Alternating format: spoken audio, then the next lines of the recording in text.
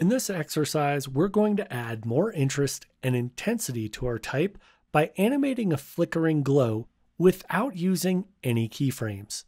To start, let's look at how this graphic is built.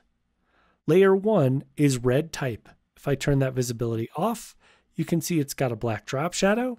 Under there, it has a white outline. Under that, I have a burst. And under there is our background.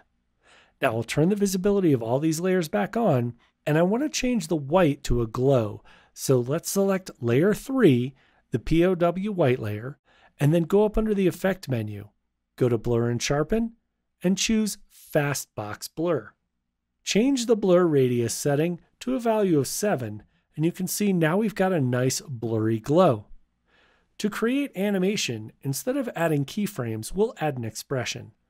On Windows, hold down Alt. On Mac, hold down Option, and click on the stopwatch next to the blur radius to automatically add the expression. Notice now when we go to the timeline here, under blur radius, it says expression. On the right, I have a text editing area, and rather than clicking inside of there, I'm just automatically going to start typing, and I'm going to add a wiggle expression.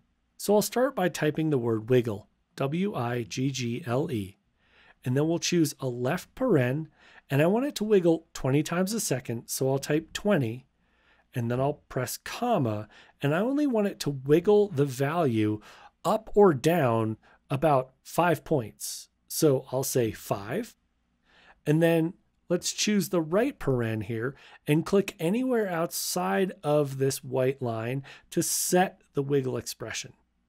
Now if we press the space bar, you'll notice the glow is actually wiggling.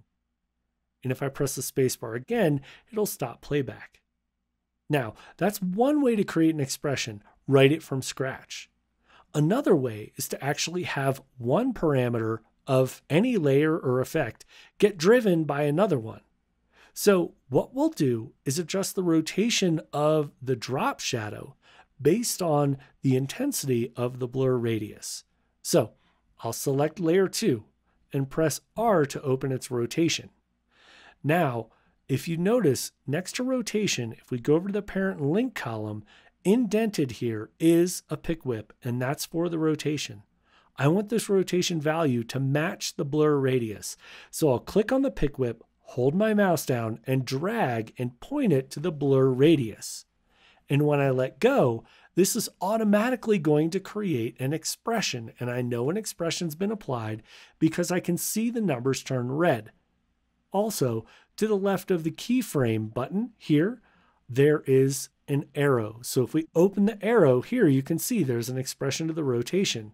And it's saying, in this compositions layer, POW white, we're going to look at the effect for the fast box blur based on the blur radius. So notice they match perfectly. If I press the space bar, it's going to go ahead and rotate at the same intensity as the glow.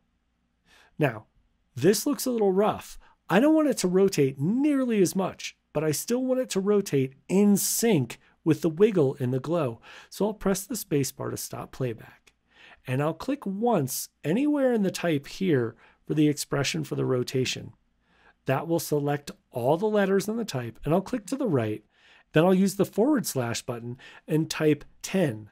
And what I'm saying is I want this expression to be divided by 10. So it's only going to be 1/10 as strong as the blur radius. So when I click outside of there, notice this is set to 8.1, and here now it's 0.8.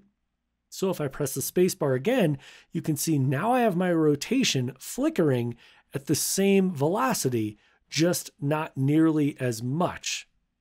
So as you can see, expressions allow you to create dynamic animation quickly without the use of keyframes.